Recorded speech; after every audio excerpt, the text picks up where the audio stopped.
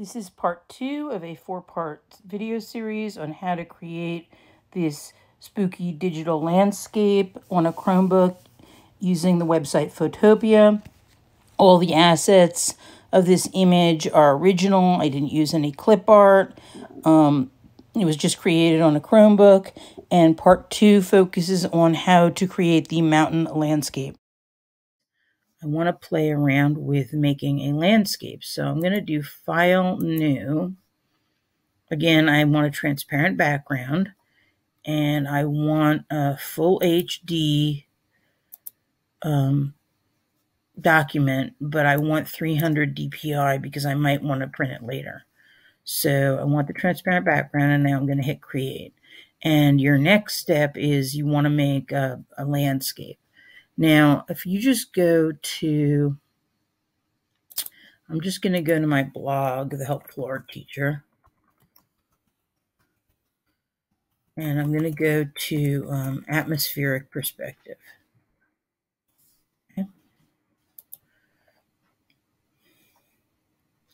Okay, so what is atmospheric perspective? If you look here, you can see how the mountains get lighter and lighter and lighter as they go back, and they kind of take on a bluish cast.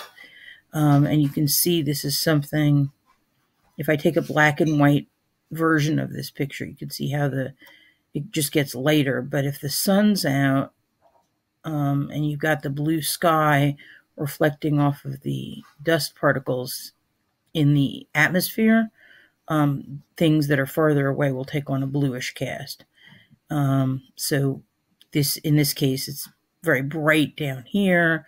There's a lot of detail. Things get fuzzier as they get farther away. They fade, they get lighter, and they also look a little bit bluer. Now, if it were going to be cloudy out and overcast, things would just get grayer and lighter as they get farther away. It's only when the sun's out that they get bluer. So in these cloudy pictures, it looks like things are just getting grayer when they get farther away, but they are fading, okay?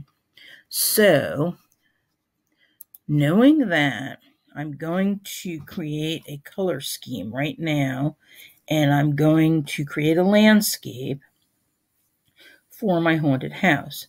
The first thing that I'm going to do is I'm going to use my Lasso Tool, and I'm going to start at the edge of the document. You might want to just zoom out a little just to make sure you have the entire document in the screen. Okay, and you're going to start at the edge of the document with the Lasso Tool. And way up here, you're going to make some mountains. Okay, now that doesn't work. You need to have the entire document in your view. So I'm going to do Control Z, and I'm going to just zoom out a little. Okay, now I'm going to use my Lasso Tool, and I'm going to make some mountains that start at the edge, and they go all the way off the other edge, and they kind of loop around off the edge of the paper. And inside here, where I've selected this area, I'm going to create a gradient, and that gradient is going to be, let's see, from my foreground color, I'm going to pick like kind of a grayish bluish color. And for my background color, I'll just leave it white.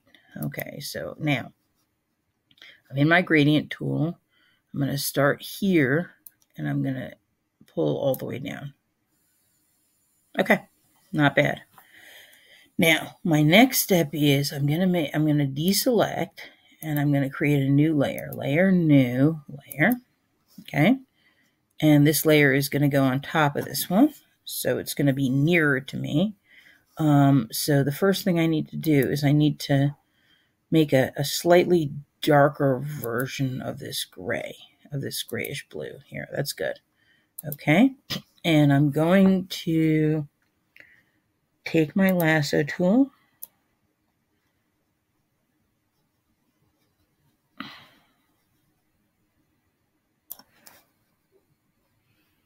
Edit Fill.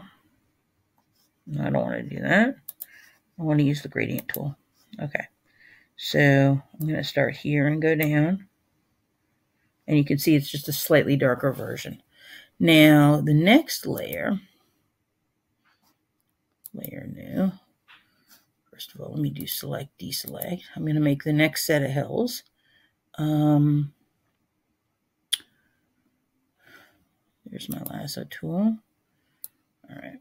These hills are a lot nearer.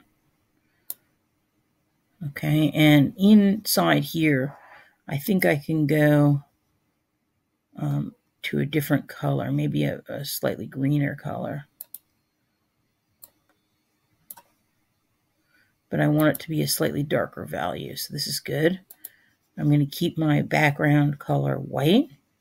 I'm going to go to my gradient tool, and let's see what happens. Okay, so select, deselect. Now I've got my hills. Now, I'm not real fond of this green because I feel like it's still too bright. I'm trying to create a spooky setting. So what I can do is I can go here and I can do image adjustments, and I can actually change the hue. So you see how it's changing the color?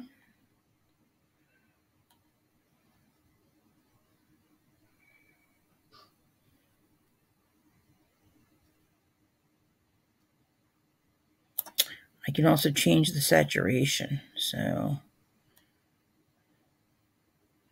I kind of like that.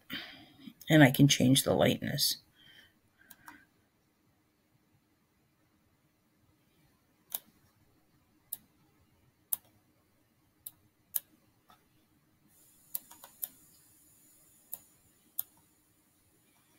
Okay, not bad. All right, now, so I've got my atmosphere, and now I've got to make, first of all, I've got to unlock this layer, and now I've got to make one last layer.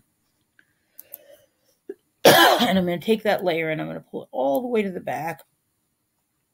And again, I want to make a gradient, and I'm thinking of like a night sky. So I'm thinking of like a blue, but like a real dark blue. I don't want it to be too dark because then I'm not going to be able to see my house.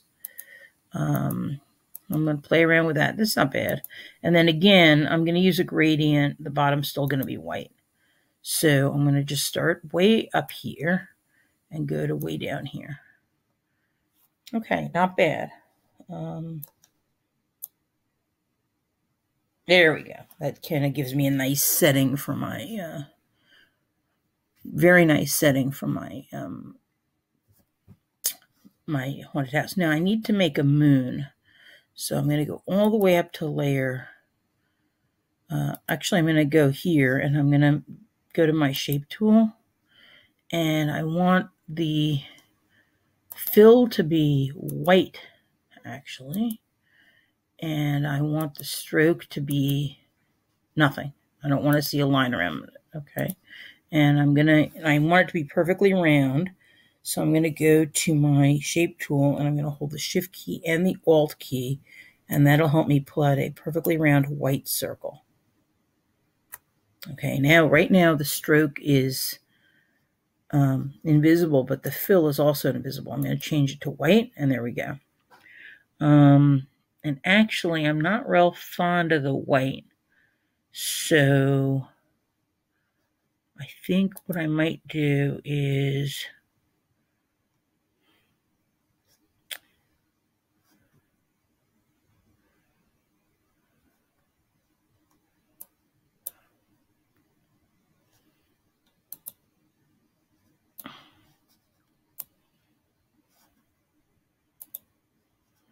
play around with the fill.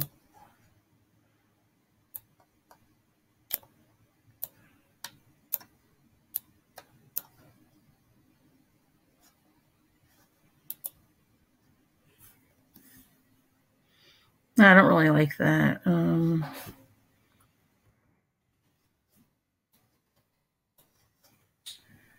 Let's see.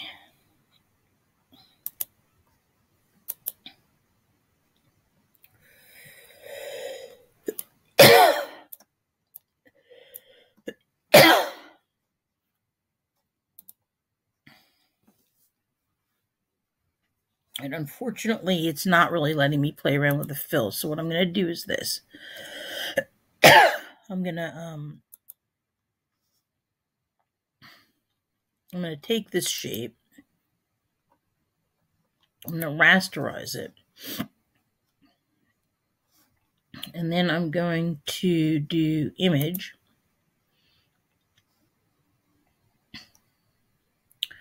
And I'm going to go to curves.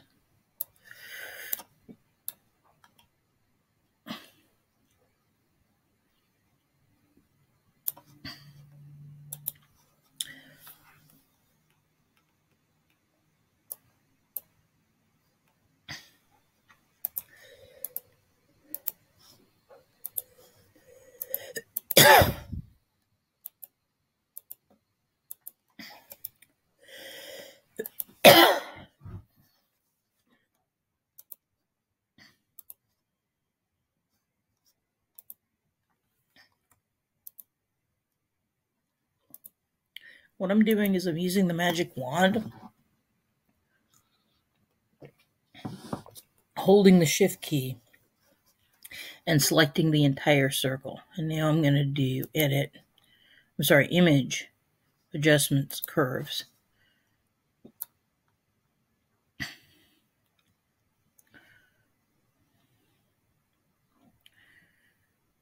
Now, I'm not real thrilled with that, so I'm going to do edit, transform, rotate, and I'm actually going to rotate my moon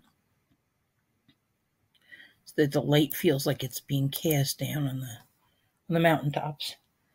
And now I'm going to go to each layer. I go to the background layer, and I'm going to use the burn tool.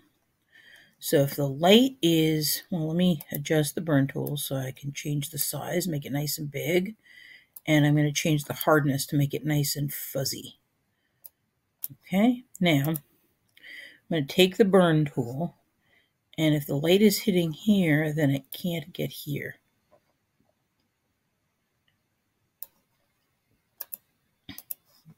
So that means there'd be a shadow here. Now the burn tool actually takes whatever color is underneath it and makes it darker. So if the light's hitting here, it can't get there. If the light's hitting there, it can't get there. So let's see.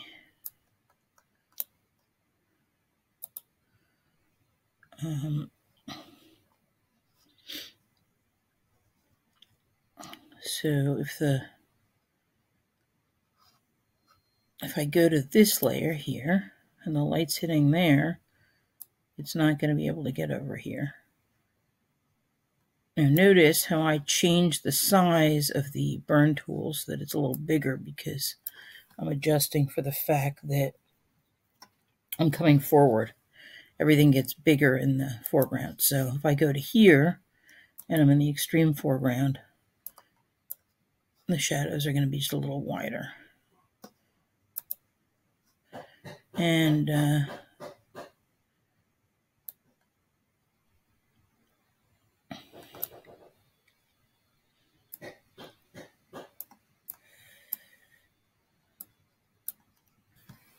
so now I have my atmosphere. I hope you'll join me for part 3 of this video series in which I show you how to create custom brushes and add the house into the landscape.